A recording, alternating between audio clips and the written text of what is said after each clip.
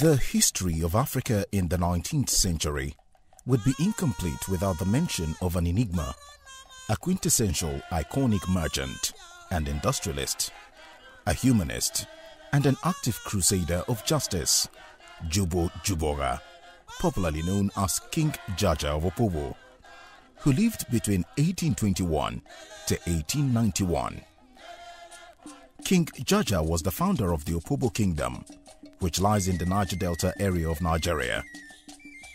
Originally born in Umuduroha, Amaibo, in the present-day Imo state of Nigeria, at about the age of 12, he was taken as a slave to Boni by Obwa Ajuku of the Oguta community, who had come to the ancient kingdom of Boni to buy slaves. Jubo grew up to become a titanic hero that abhorred injustice, a radical with a penchant to savage the oppressed. By dint of hard work and charisma, he earned the trust of his people and got acculturated into the Ijo Ibani rituals and rose to head the Ana People House faction of Boni Island. Under him, Ana People absorbed other trade houses until a dispute with the Manila People House led by Oko Jumbo. This dispute led to his migration to Nkoro, where he was accommodated by the king, Opobo. From Nkoro he founded the kingdom of Opobo. Under his watch as the ruler of Opobo, the kingdom towered above her neighbors, especially in the area of trade, particularly in palm oil. King Jaja of Opobo controlled 14 of Boni's 18 trade houses. To effectively monopolize and control the trade, King Jaja blocked every access of the British merchants to the interior and shipped palm oil directly to Liverpool, independent of the British middlemen. The house system in Opobo developed, as a kind of enterprise,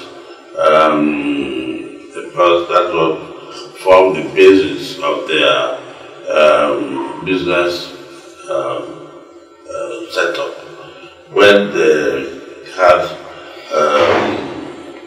to go to the markets, they had to go there with their paddlers. They had to go there with all the people, all the strong men that they had, and these strong men are the paddlers of the canoes to the markets. They buy this produce from the hinterland and then sell them to the white men. They were really acting as the middlemen, and I think that was one of the reasons why King Jaja had this fight with the British supercargoes, because he stopped them from trying to go to the hinterland to buy the palm kernel and the oil from them, insisting that that was part of his territory and that nobody should go into his territory without his permission. So that was the crux of the quarrel between King Jaja and the British.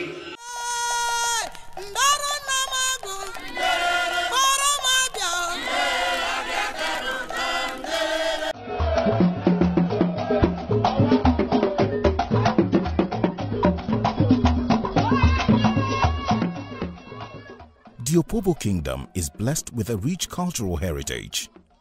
The Wartime Festival stands tall as a flourishing light that binds the people, bridging the gap of diversities where such exists. Wartime Festival is always starts on the 31st of December of each year and culminates in the Wartime Festival. Carnival itself on the 1st of January. It started many years ago. Some of the groups started about 1940s, early 1940s. And it's one aspect of our culture that draws people home. There's always a mass return during December periods because people want to be part of that event. And we also have many people coming in to be part of the Water Festival.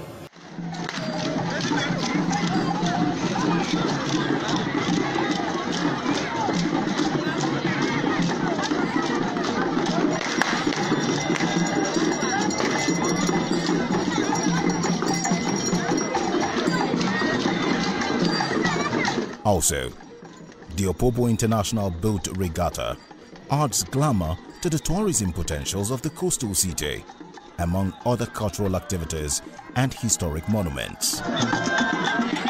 We think that that's one of our selling points because of its location, because of its history, because of artifacts, that are still there, because of so many interesting features of Opobo.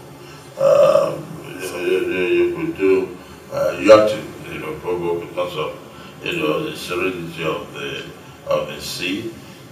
So many water sports can also thrive there.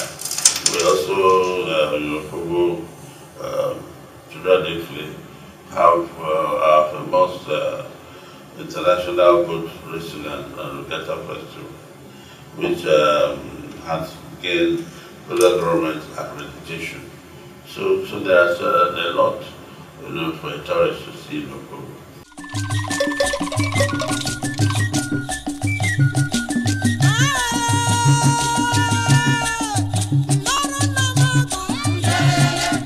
Given the significance of Opobo in world history, when the Berlin Conference was held in 1884 to 1885, the European nations that scrambled for the African territories designated Opobo as a British territory. It is worthy of note that King Jaja refused to discontinue the taxation of the British traders.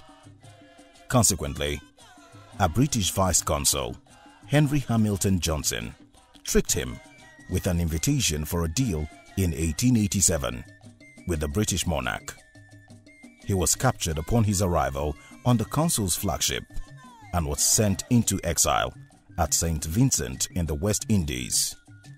However, in 1891, King Jaja was granted permission to return to Opobo, but he died in the journey. Since his demise, the kingdom has continued to grow in leaps and bounds along the philosophical direction, mission and vision of the founder. With the current King Jaja of Opobo, King Dr. Danderson Douglas Jaja, Jeki V, Treaty King, Amayanabo, and natural ruler of Opobo Kingdom, working with the state government to sustain this legacy. The global virtual celebration of the 150 years of existence of the Opobo Kingdom and fundraising being organized by the Kaleidoscope Business Project LLC in conjunction with King Jaja of Opobo, King Dr. Danderson Douglas Jaja, Jeki V, Treaty King, Amayanabo, and natural ruler of Opobo Kingdom, is part of the post-events for the celebrations of the 150 years anniversary of the Opobo Kingdom.